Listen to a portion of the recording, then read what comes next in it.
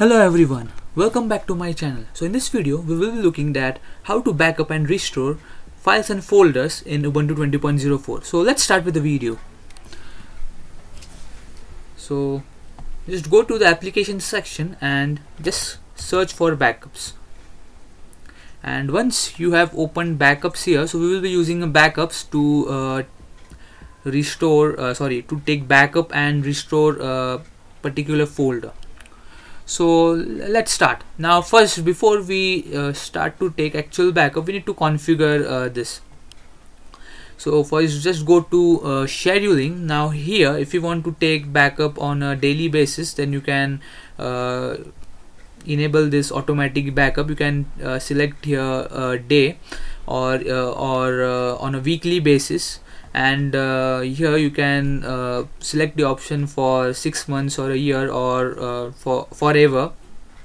And I will disable this because I don't want to take any automatic backup.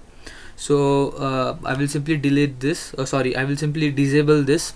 And once you are done with scheduling, you can go for storage location. So first we will go to folders to ignore. So I have kept by default trash and downloads as the folders which I don't want to take backup of. Here you can select the folders which you want to take backup. It can be an important folder that you want to take backup, and if by mistakenly you have deleted that folder, then you might want to restore that. And this is overview. Here you can backup and restore back it again into its original location or your preferable location. So just go to storage location. Here there will be options available.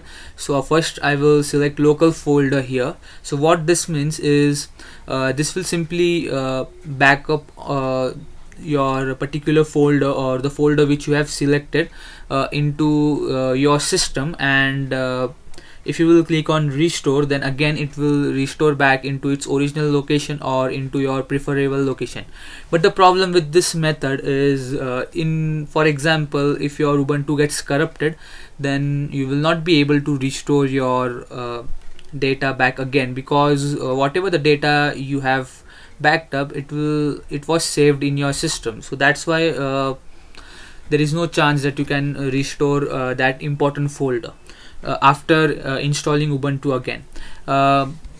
It's still a useful method because let's say if your Ubuntu is not corrupted, then if you have used this method, then you still be able to recover back your folder again. So we will use this method first, and we will just go to overview, and here we will just select backup now.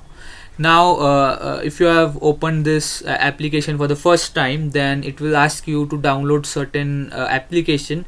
Just allow this app to download certain package, and once it's downloaded, then again you will be redirected to this option. Now here it's up to you whether you want to set up password or not. I will set up password here.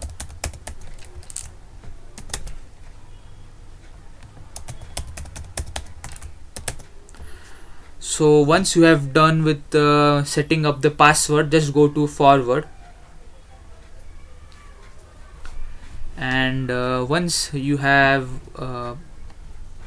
selected this, it will take some time to back up this folder.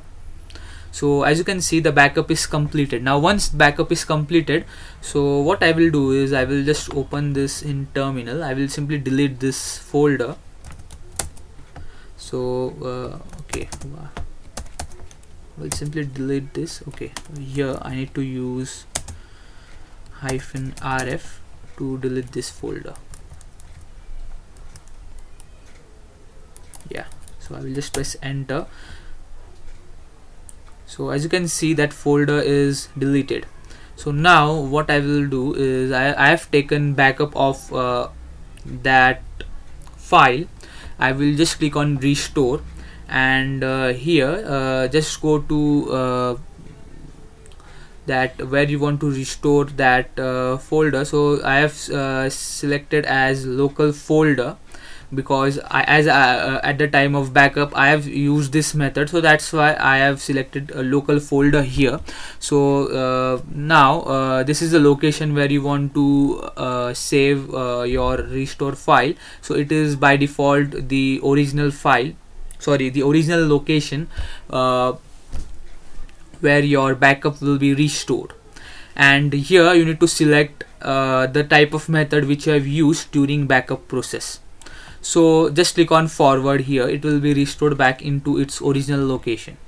And you need to enter password. So just click on forward and restore from original location. Just click on forward and just click on restore.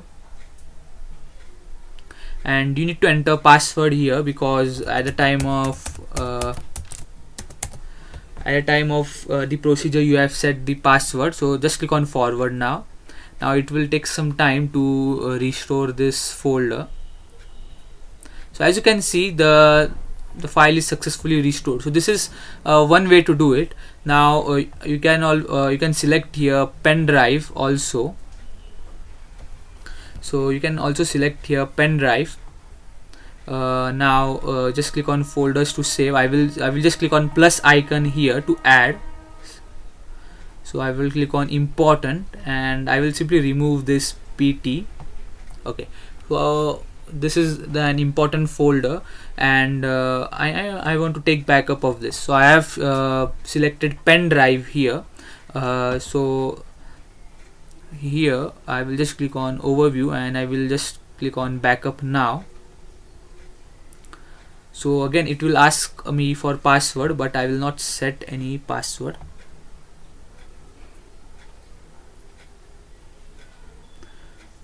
So it will take some time to backup. So backup is completed. Now let's again try to remove this folder. So open in terminal rm-rf, and the name of the folder is important. So I will just delete this. Now I will again restore back it again. So just click on forward.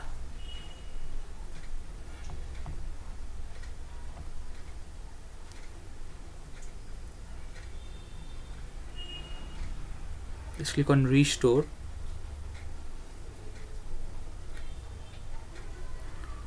Okay, so as you can see here, this folder has been recovered successfully. So this is how you can easily take backup so let me just go open backup here. So this is how you can easily backup and restore in Ubuntu 20.04. But here I have selected pen drive here as an external, you can say external hard disk, but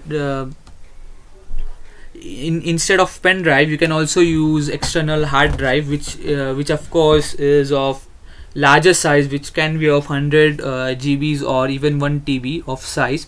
So I prefer to use pen drive or external hard drive, because it allows you to save larger data, take backup of larger data.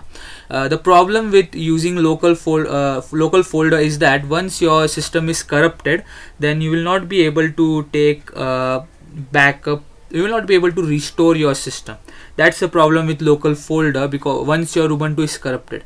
And the problem with Google Drive is that in case if you use Google Drive or cloud, then you will have certain limit. You have to pay them to store large amount of data. So if you want to take backup of your system on a daily basis, then you can try that. You can take their service, but if you do not want to take backup on a daily basis or on a weekly basis, you take backup on a let's say if your laptop contains an important files and folders, and you only want to take backup only once, so you can easily go for external hard drive or pen drive, because then you will not have to pay on a monthly basis or on a yearly basis for that. So the best option that you will be having is pen drive. of course, I must say. So this is how you can easily backup and restore in Ubuntu 20.04. So yeah, that's it for this video. Please like, share and subscribe to my channel. So see you in the next video. So till then, goodbye.